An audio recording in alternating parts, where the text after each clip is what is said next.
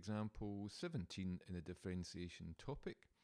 We're going to look at differentiating inverse functions. It's a really important part of calculus. It's another type of differentiation to apply to our toolbox. We know that inverse functions exist. Sometimes they're algebraic, and we can actually find the inverse function of a function x. But there's also functions that we can access which we can't really investigate too much, because they are things like inverse trig function, inverse sine of x. We don't really have a way of rearranging it. It just kind of is what it is. So how could we differentiate inverse functions where we can't easily rearrange them? Well, we're going to look at a bit of the theory. We'll look at the actual practice in a minute, but what's the theory? What are we going to use in order to do this? So one fairly straightforward equation that we can write is this: that dy by dx, derivative of a function of y, could be expressed as 1 over dx by dy. As a fraction equation, that's true. It's just the inverse, 1 over the inverse of the fraction. Okay, so what I'm going to do is we're going to introduce a few statements, and we're going to say, okay, so we're going to define some function y as the inverse function of x. Okay, so y is the inverse of x, which means that if I were to kind of apply the function to both sides, then we would have f of y equals f of inverse function of x. And you know from function notation that if you apply a function and its inverse, effectively they cancel each other out. So we end up with f of y equals x. Okay, so that's a really important fact that I'm going to highlight. It's so important because I'm going to come back to it in a minute. So f of y, if y equals the inverse of x, then f of y is equal to x. It's also true to say, therefore, that if I differentiate both sides of that, I end up with f dash y, or the inverse, or f prime y, is equal to the derivative of x we can express as dx by, in terms of y, because we're differentiating both sides with respect to y in this case. So we're not just going to 1. The point is that it would x would differentiate to 1 if we were differentiating with respect to x. Okay, so because we're differentiating with respect to y, our right hand side becomes dx by dy.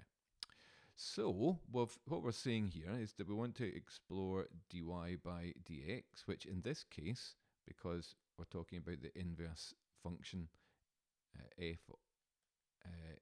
inverse of f of x, we can say that the derivative with respect to x of the inverse function of x is also being expressed by 1 over dx by dy, which we agreed at the top, well, I agreed, hopefully you did too, that that's still mathematically valid. We've already, though, discovered that dx by dy in this case is also the same as just the derivative of f of y. So in this case here, we can say that it's also just 1 over the derivative of f of y.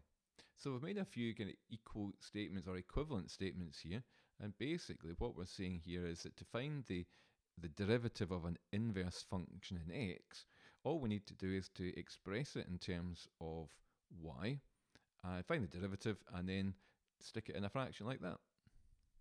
Okay, so that's what we're going to do.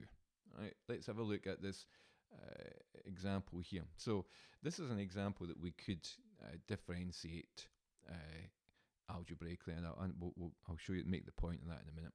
So we've got f of x. Let's have a look. We're going to find the derivative of the inverse of the function. So if f of x is x squared plus 2, then what we want to do to find the inverse is find f of y. Well, if we substitute y into the function, we just get y squared minus 2. Okay. Now, here's the really important point. Remember what I highlighted in the last screen, that f of y, when we're dealing with inverse functions, f of y equals x. Okay. Therefore, we can equate that just to x. Okay. Now, that means that we have, and this is what you've done before, hopefully, in terms of rearranging or finding the inverse of a function algebraically. If that equation is true, then we can also say that y squared equals x plus 2, and therefore y is the square root of x plus 2. Okay. Now, in this particular case, algebraically, it would make sense just to go ahead and differentiate. So dy by dx